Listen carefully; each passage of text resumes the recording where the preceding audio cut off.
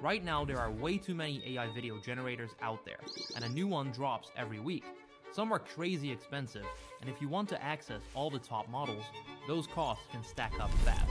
Others are cheap, but totally unusable, and even when you do find one that seems good, it starts to break down the second you try to use it in your actual workflow.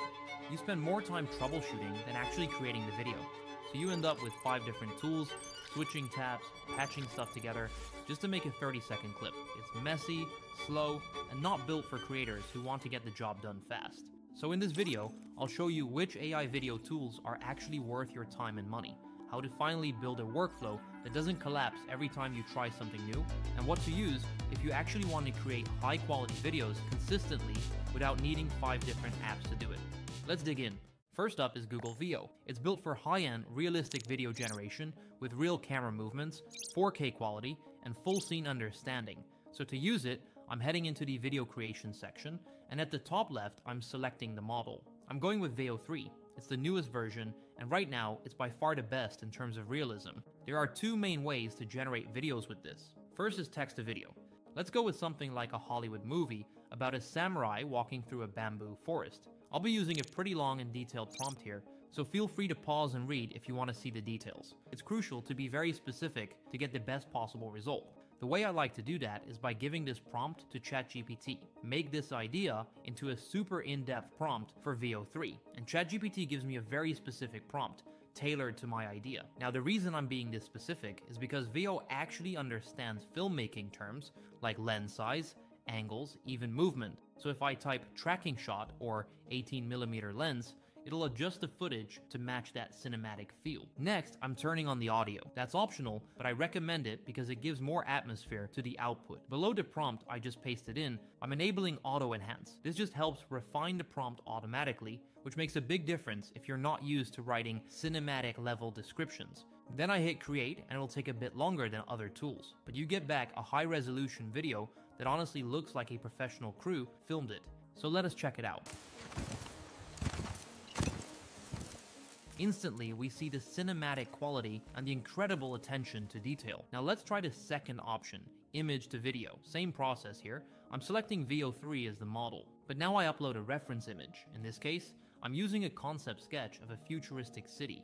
Then I type out what I want the scene to be about. Again, here you need to be very specific. So I'm typing in something like animate this concept sketch of a futuristic city. Apply dynamic lighting changes from golden hour into night with glowing city lights. I can turn audio on or off, but this mode doesn't have auto enhance, so creating a good prompt here is more important than in the text to image. Then I click create, and after processing, I've got a smooth cinematic video that takes my still image and turns it into a believable motion scene. And although Veo's text to image is looking good, text to video gives more promising results. If you're working on anything high-end like a short film, a cinematic ad, or a concept trailer, Veo is easily one of the best tools out there. The output looks like it was made by a full production team.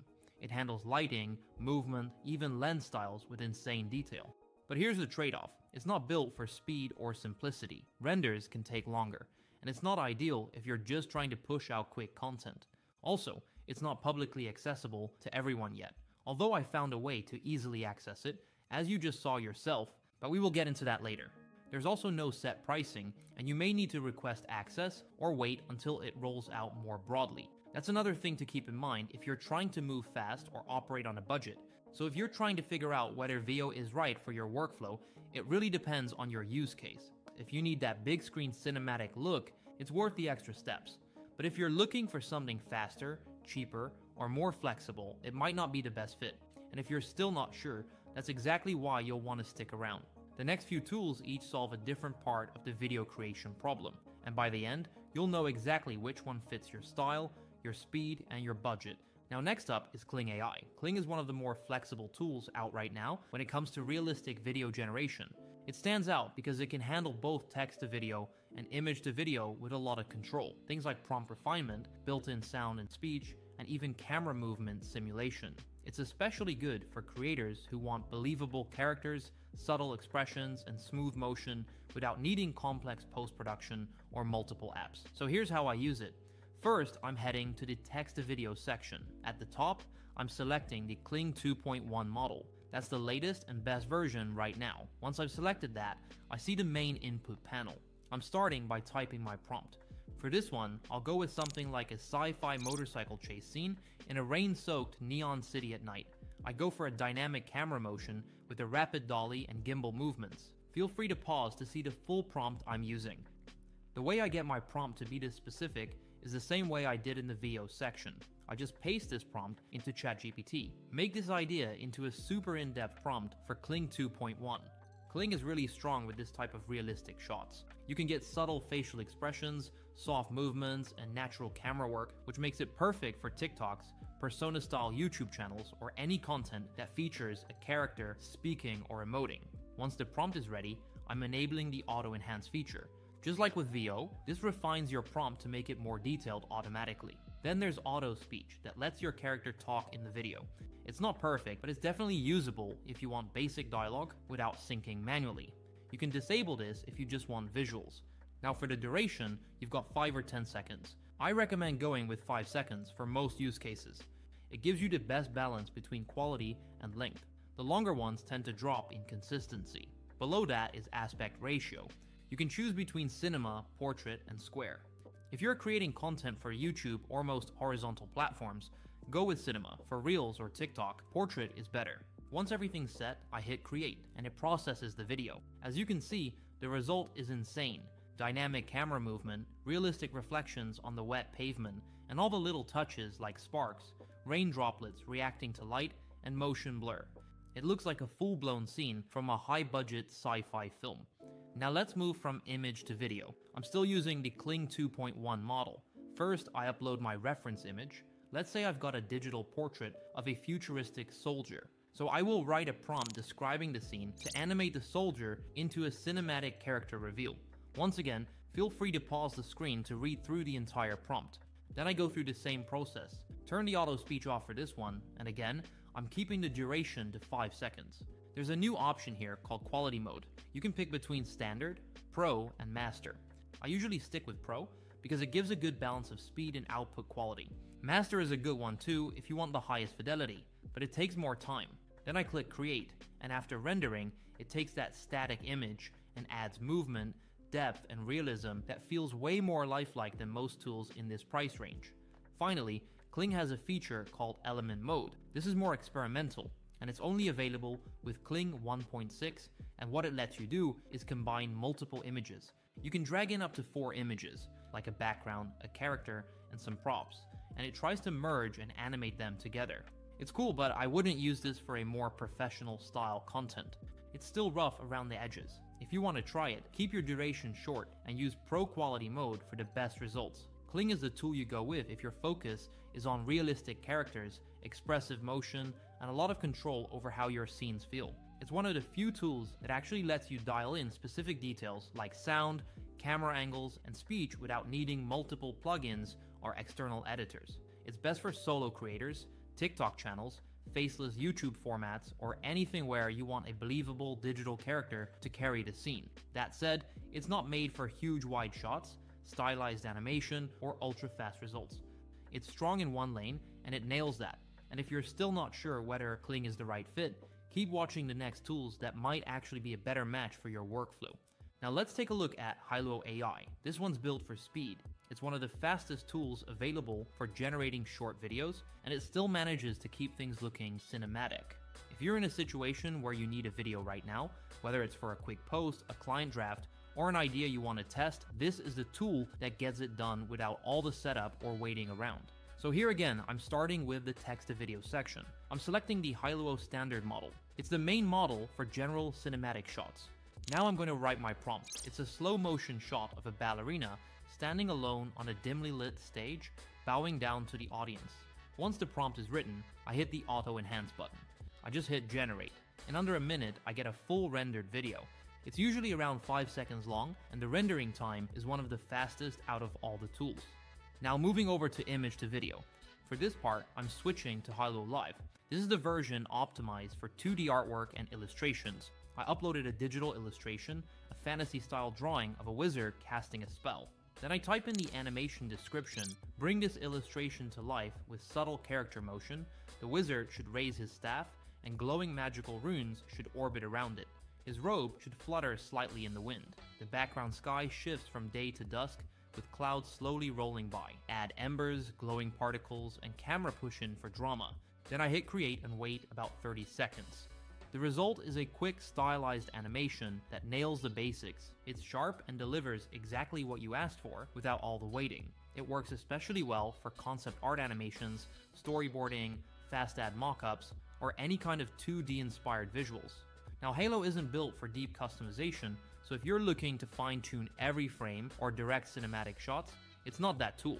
But if your priority is speed with solid quality, it really shines. It's great for creators who want to move fast, publish often, and don't want to get bogged down in complex settings. It's also perfect for beginners, since the learning curve is almost non-existent. Now, if your focus is on creating animated content, things like anime scenes, motion comics, explainer videos, or stylized intros, Pixverse is the tool built for that. It's not cinematic or photorealistic, it's focused on style-first animation, especially when you want exaggerated movement, strong visual identity, and a more artistic look. So I'm starting in the text-to-video section and selecting Pixverse 4.5, which is the latest and most accurate model. The settings are similar to what we've already seen, but what's different here is the resolution and art style options. So first I'm typing in my prompt, a magical fox spirit running through a forest filled with floating lanterns. The camera follows in a side-scrolling shot as leaves and petals swirl in the air, stylized like a hand-drawn animation with glowing line art and painterly textures. Add fantasy particle effects and soft ambient lighting. I'm keeping auto speech off for this one. Now down in the settings, you'll see two unique features. For resolution, you've got three options to choose from. There's Turbo, which gives you the fastest render time, but at the cost of lower visual quality. Then there's 720p, which is a good middle ground. And finally, 1080p, which is the one I'm going with here, because I want this output to be high enough quality to use in a final edit or upload directly. As for aspect ratios, it's pretty much the standard set. You've got cinema for YouTube and widescreen formats, portrait for vertical content like TikToks and Reels, and square for more platform-flexible content. But Pixverse also includes one more option called Classic, which is a 4:3 aspect ratio. This could be useful if you're going for a retro or vintage style, or matching older footage. I set the duration to 5 seconds and hit Generate, and this is where Pixverse really does its thing. The movement, the style, even the color grading, it looks like something out of an animated series. And more importantly, it followed the prompt extremely well. The side scroll, the glowing line art, the floating effects, all showed up exactly how I imagined it. Now let's switch to image to video, and here's where Pixverse gives you a really cool tool. You can define both a start frame and an end frame. So for example, I'm going to upload a dawn scene of a forest as a start frame, and for the end frame, I'll upload a dusk scene of that same forest. Then I write the transition prompt, animate this image of a peaceful dawn scene into a smooth time-lapse transition ending in dusk. Everything else has the same setup, 1080p resolution, 5 seconds, and I hit generate. After rendering, it gives me this smooth transition between two frames. This start to end frame feature is especially useful if you want to simulate more control over camera moves, time lapses, or planned transitions for storytelling formats. It's built for creators who want more than realism, people who want visuals, motion comics, or explainer videos with personality. What makes it stand out isn't just the style, it's how well it sticks to what you actually type. If you ask for glowing line art, side-scrolling animation, or specific transitions, it delivers. It's one of the few tools where you feel like your creative direction is actually followed. The start-to-end frame feature adds a layer of control that's perfect for storytelling, animated intros, or visual sequences where you want consistency across frames. So by now, you've probably realized something. There isn't one best tool for everything, but there are a few incredible tools that each do well in their own category. Veo gives you cinematic, studio-grade visuals that feel like scenes from a movie. Kling is perfect for realism, motion, and expressive characters better than anything else. Hailuo is built for speed when you need something high quality and you need it fast. Pixverse is perfect for animation lovers, stylized formats, and more creative expressions. Every one of these tools is amazing in its own lane. But here's the catch. Let's say you just bought a subscription to Veo because it's currently the best for making the most realistic videos. Then 5 days later, Kling releases a major update. Now suddenly, that tool is outperforming Veo, but you've already paid for a monthly plan, and your budget's blown on yesterday's best model. Things like that are constantly happening in AI video, and unless you want to be switching tools every week, learning each interface, jumping across sites, managing different logins, or paying for all of them at once, it's a losing game. And that's exactly why I use OpenArt. It's the exact tool you've seen me use for this whole video. OpenArt brings all the top AI video generators into one place with one interface. You don't need 5 logins, 5 different sites, or 5 different ways to learn how to use each model. Everything runs from the same dashboard. You choose the AI video tool you want to use, like Veo, Kling, Pixverse, or Hailuo, and just drop in your prompt. That's it. I can start a video with Veo for a cinematic opening scene, then use Kling for a talking head or expressive character moment, and finish with Pixverse for a stylized outro. All without switching platforms or relearning anything. What is even better is that when a new AI model comes out, OpenArt adds it right away. You don't have to request access, join a waitlist, dig through Discord for links, or refresh Twitter looking for updates. It just shows up in your dashboard, fully integrated and ready to use. And they don't just add the model, they include a tutorial so you know exactly how to get the best results with it. So you're always working with the best AI video models without having to constantly relearn the wheel every few weeks. And that's exactly what makes OpenArt so good. I use it all the time. I'll leave a link for you in the description down below so you can try it out. I highly recommend it. And as always, good luck with your video creations.